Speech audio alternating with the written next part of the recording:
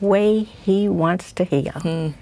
And if it means laying on of hands, I think that that too is a point of contact. You remember the woman who was bowed down for 18 years? And He laid hands on her, and she straightened up. Now, people will criticize because there was a hypocrite there and said, you heal her on the Sabbath day? And Jesus says, well, you'll water your animal on the seventh day. And I can't heal this daughter of Abraham on the seventh day? So, yes, He laid hands, and that healed her. But then there were other times that He just spoke the word. You remember the centurion? He said, the centurion said, you know, I'm a man under authority, and all you have to do is speak the word. See, Jesus meets us according to the way we are and the way we understand. So He spoke the word, and that centurion's daughter was healed. We have healing mechanisms built in us. We are healed. Sometimes we don't even know it. We don't know why. Isn't He a good God? Yes, He is. Yes. Absolutely amazing. And He touches us at where we are, because you talk about African people that they don't think at all like Americans. Yes. You know, and He touches them. He touches them and talks to them. Yes, He does. Absolutely amazing. When I was, may I say this? Sure, go ahead. When I was in Russia, and I was in the back of this huge building, they have buildings bigger than I've seen here.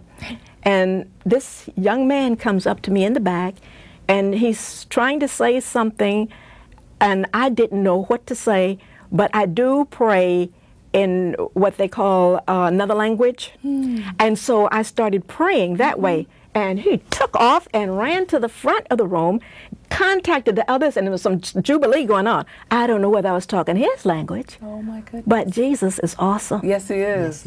Absolutely amazing. And so he could have healed him. How do I know? Who knows? Who knows? He is miraculous. And He's miraculous. Beautiful. And this show has been miraculous for me. I hope it's been good for you. Oh, yes. Yes. You've received healing and been uplifted. Because you know what? We have like 3 minutes left. Oh, can you imagine the time has gone so fast? But before we go, we want you just to give a word and just some closing remarks, some words of wisdom for our viewers as we go.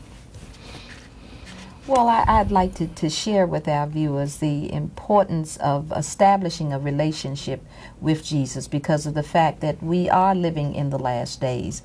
Satan has stepped up his attack. He comes to kill, steal, and destroy. And you've got to realize that God is giving us time to really get ourselves together, because Jesus is going to return, and we need to stop playing church.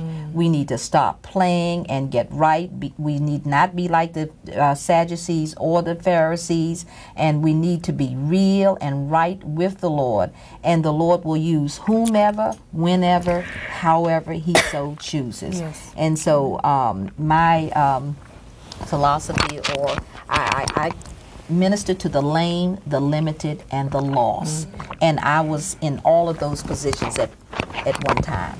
Well, you're going to be the last word. You don't mind, do you? That was a blessing right there. Yeah, right. She's going to be the last word because we got 1 minute. I really appreciate you coming on the show, and we're excited. We hope that you'll come back. We'll have a part 2 of Women in the Ministry. And to our audience, our viewers, thank you for being with us on our show about women in the ministry. And we hope we get to see you next time on Africa's Vision Network. Thank you. Well, praise the Lord.